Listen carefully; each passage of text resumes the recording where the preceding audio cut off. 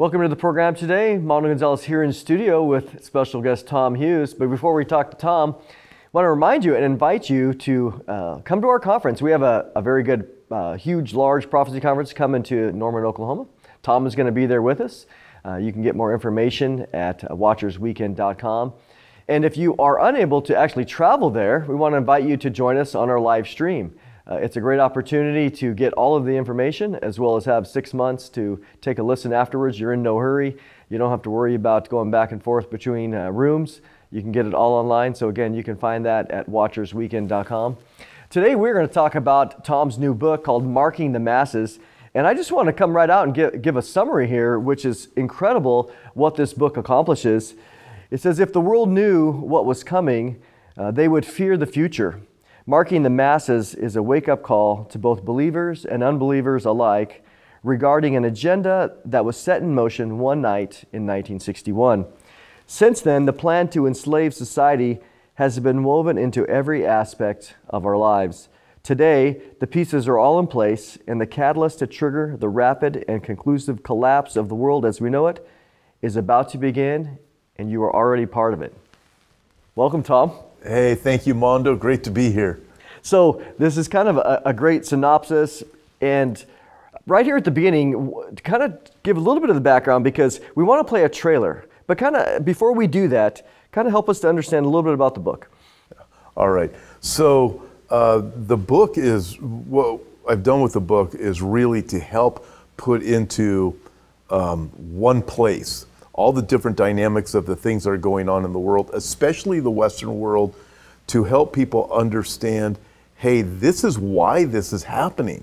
But you look at all of these different dynamics and more, what's happening in the schools, what's happening in the courts, what's happening in Washington, and you go, this makes absolutely no sense. And biblically, we know the direction that things are going to go. And so what I wanted to do was put everything into a format where everybody who picks it up can read it and go, aha, now I understand why, and I connected all of the dots to weave everybody through, because it does all weave together. There's a very sinister plan behind it. The sinister one is behind it, and you can see it. And so that's what I did with the book. I wanted everybody to be able to get it. For the seasoned prophecy person, I wanted to have the depth there that would take them to an understanding that they probably didn't get yet. As we're still working through things. And also for the person who doesn't know the Lord, but wants to know what in the world's going on, this book walks them through the process, gives us the why, the how, the what, where it's all going. And for us, what are we going to do about it? What are we doing now? You know, that when I read the book, that's exactly what I saw was Tom bringing together this unifying theme. Again, even in the title itself, Marking the Masses. And there is a direction that all this is heading. And we're going to watch a trailer here and you can kind of see the overview.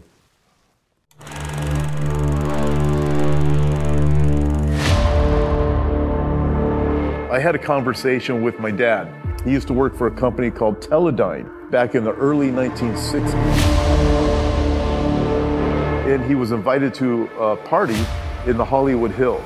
He said all the bigwigs were there, Henry Singleton and so forth.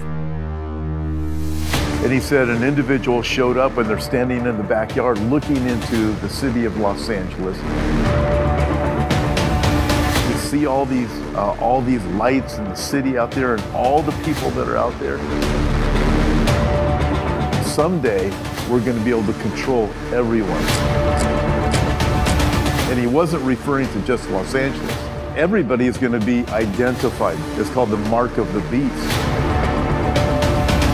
Choosing the mark is really choosing to either live or die. There's no escape from the system. Well, welcome back, and as you can see from the trailer, very, very well done trailer. This is awesome. We don't often get a trailer for books. Yeah, we don't, you know, and in fact, there's a whole video that the trailer came from that was filmed. And it's really based on a conversation that I had with my dad. And my dad was one of the first people in the tech industry as we know it today. And he was a metallurgist. They needed that in developing the transistor, which we understand now as you go towards the Silicon, the chip, and Silicon Valley. My dad was right in the very beginning as Silicon Valley was just beginning to be built back in 1961. But all of this, the entire book was based on this conversation that my dad had and then conveyed to me. And it developed, I said, Dad, I got to tell people because this connects with everything I talked about. Where people say I'm crazy, I said, the things you're talking about, you lived it, you worked it, you know these people who built the system that we now have today. Did he have any prophetic understanding back then when he heard it, and how did he kind of wrestle with it through the years? If at all? Great question. He did not have any prophetic understanding at all. So my family was raised Catholic. My dad went to Catholic church because my mom made him. You know, that kind of thing, right? And then my dad got saved in the early 1990s. Dr. Reagan, David Reagan was very instrumental in my dad coming to know the Lord and Bible prophecy. What's funny about my dad, I became a believer probably about 5 years before he did, and I realized he started knowing more about Bible prophecy than me. It made me jealous, so I really started studying at that point. But so he had no clue then. He does now. And the things he was working on, incredible. What happened with him was he said most of the men that he met, he said some of the smartest men on the whole planet were part of what was taking place, from IBM to Teledyne to these other companies. He said most of them really had good intentions. They weren't building their computers or the whole tech system with nefarious intentions. They weren't thinking, hey, we're going to do some really bad stuff. This is what we're going to do. However, he tells the story, and you saw that in the trailer. He was invited to a party with all these same companies and guys in the Bel Air area of the Hollywood Hills. And this gentleman came up to him. He said, you know what, Jim, looking down at the lights of Los Angeles, it was nighttime. He said, one day we're going to be able to control every single one of these people. And you know, this is 62 years ago now. And we see how far things have advanced. And this is exactly what's going on. And there's some very evil people now that are involved and have some very evil intentions. Yeah, you know, when we think about just the Bible in general, that conspiracy, I mean, it's become to me, it's such a vindicated word now. It's just two people, you know, planning something nefarious, two or more. And when we look at the master conspirator in the Bible, he's been there from the beginning, even before Adam and Eve. You know, he shows up on the scene in Genesis 3 with, again, evil intentions. And then he's recruited some people to help him. And his goal has always been to steal, kill, and destroy, as we know Scripture says.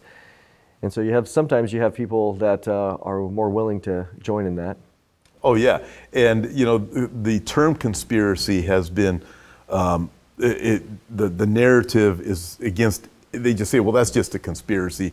You're just a nut. No, conspiracy is a legitimate plan for evil intention. In Psalm 2, when the nations rage and the people plot a vain thing, that term plot a vain thing is literally a conspiracy. They're conspiring against God, against the Almighty and against His anointed, against God the Father and against God the Son. Psalm 2 lays it out. And you see these conspiracies against God, against His people throughout the Old Testament. You read them. In the New Testament, you see it too. That's what they are. And these are real. They're not some crazy theories.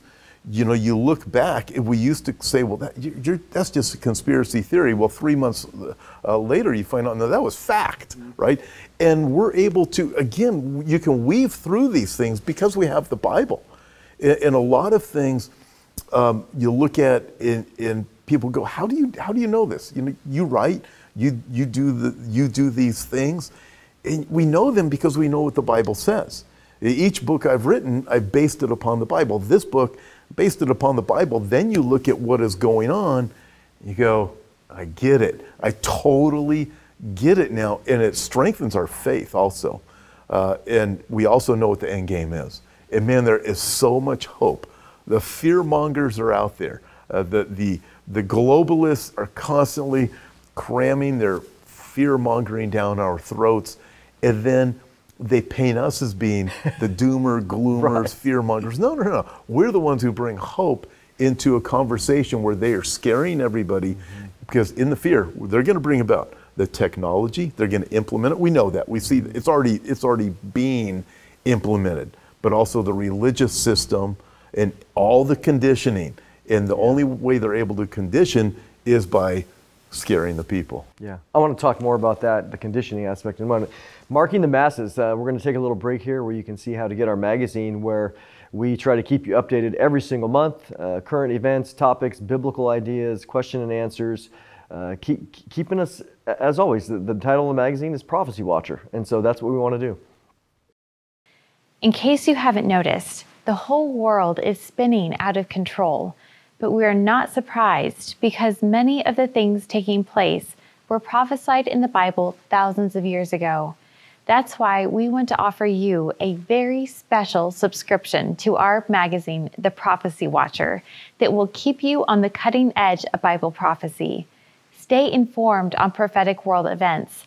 Follow the nuclear threats from Russia and Iran, China's march to world domination, the likelihood of another global pandemic, the rise of artificial intelligence and transhumanism, war in the Middle East, the UFO phenomenon, and the latest technology preparing the world for the mark of the beast.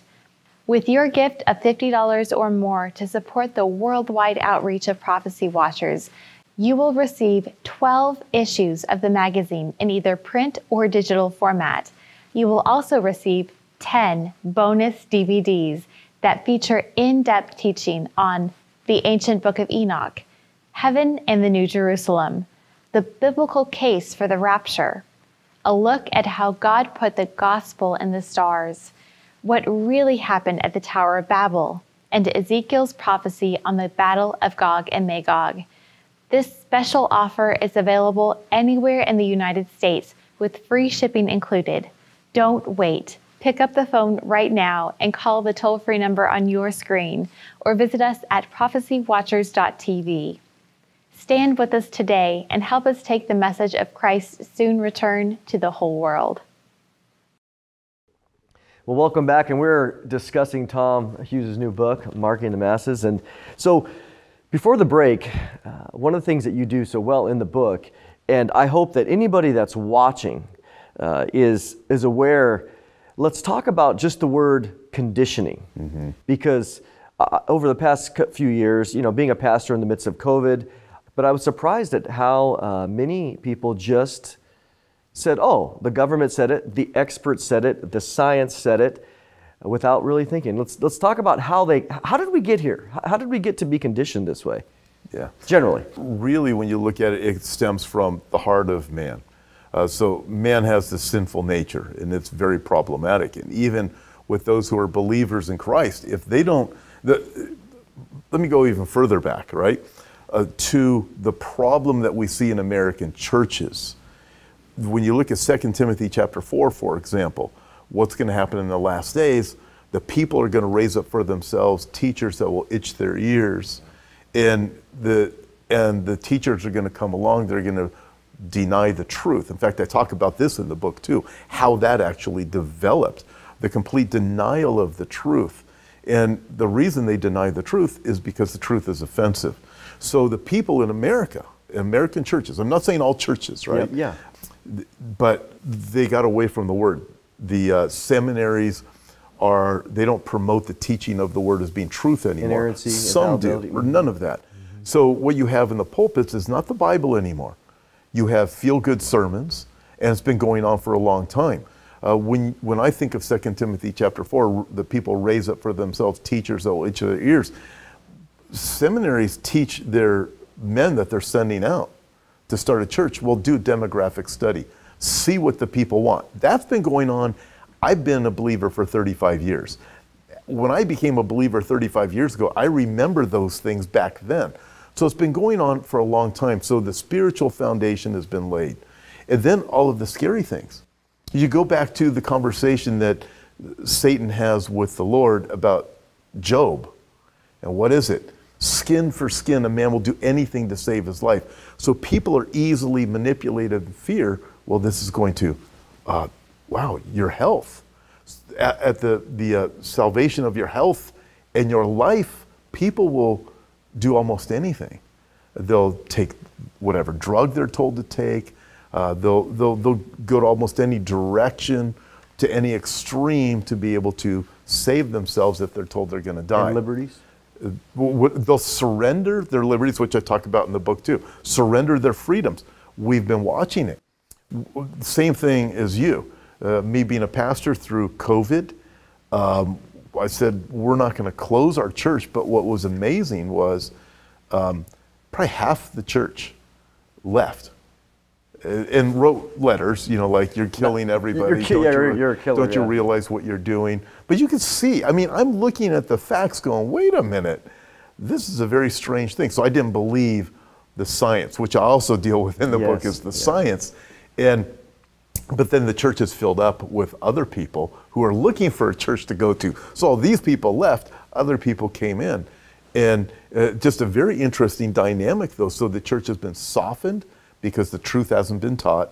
And then the fear-mongering, that it's a constant drum that's beaten. Climate change now, it's just constant.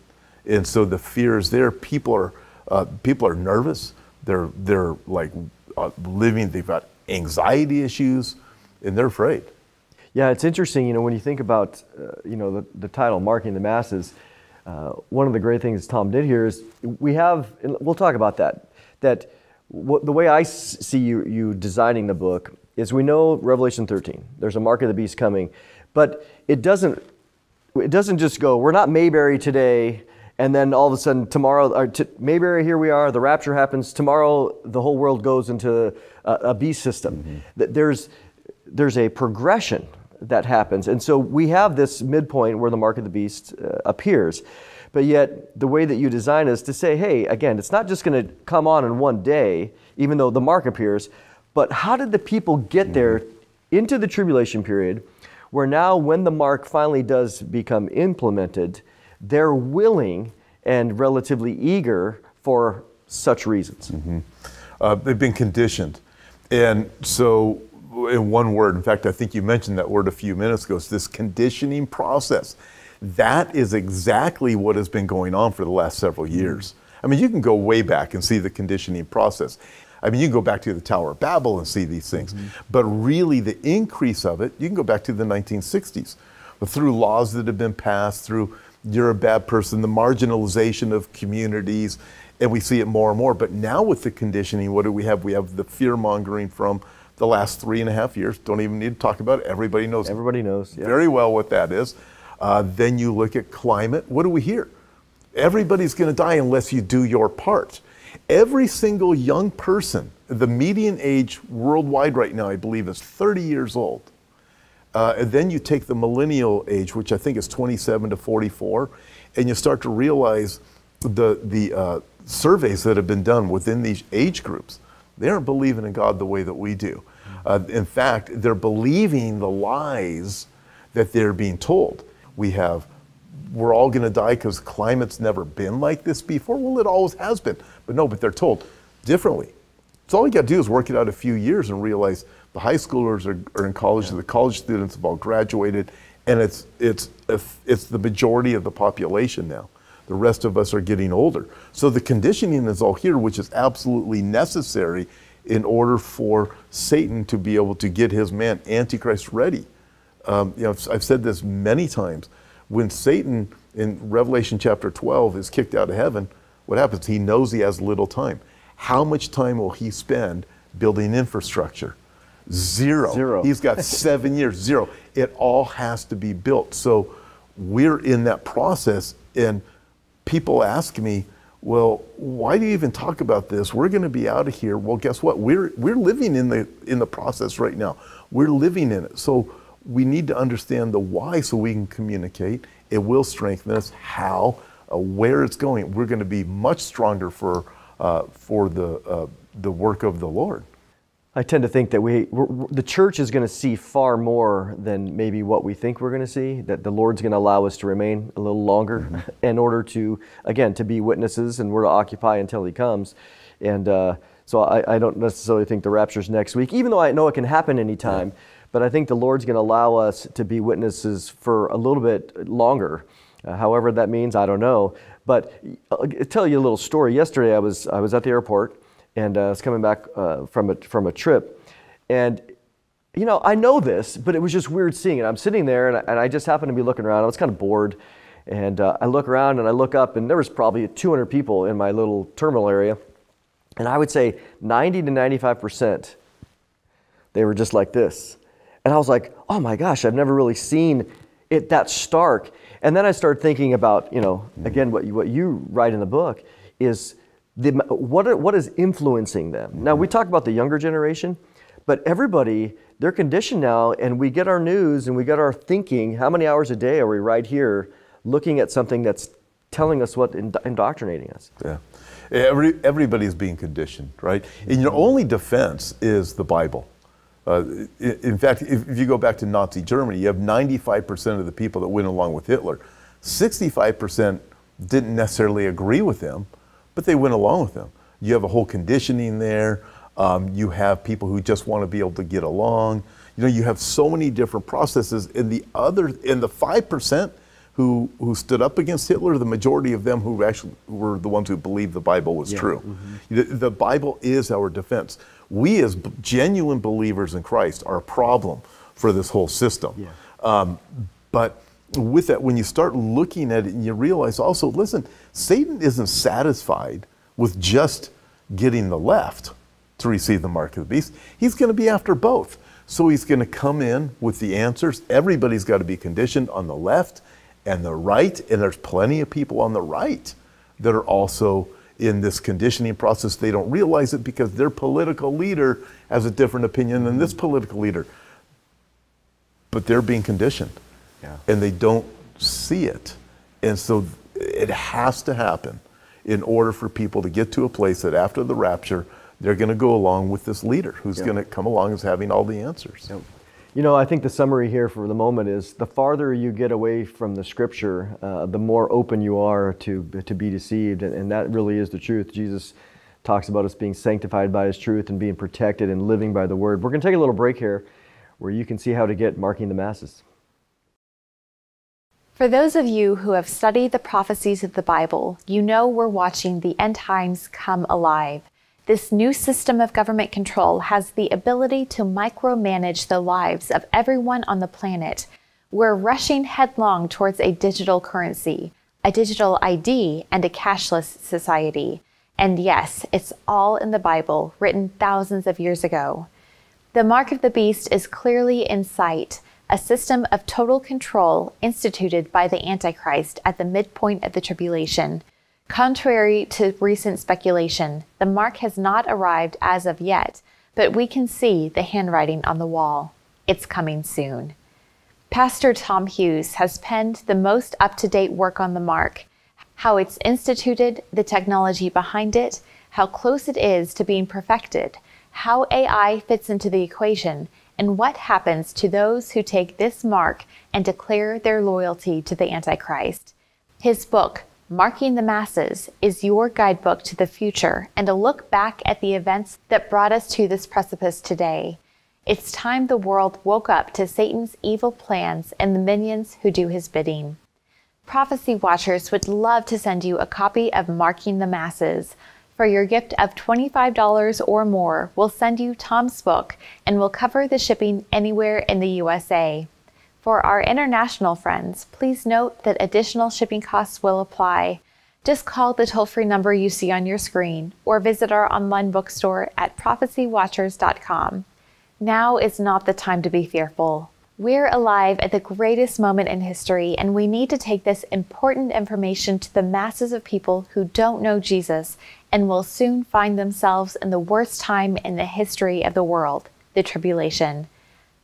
Tom Hughes will be one of the featured speakers at our ministry's upcoming prophecy conference in Norman, Oklahoma, October 5th through the 8th. We're almost sold out, but we're offering live streaming of the event to all our friends around the world.